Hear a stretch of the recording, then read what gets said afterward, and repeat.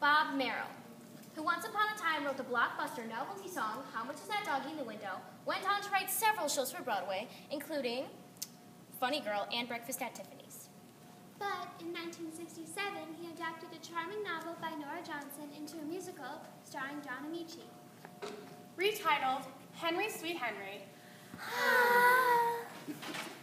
and by Nora's father, Nunnally Johnson, the musical tells the story about two girls who develop a wild crush on an avant-garde composer.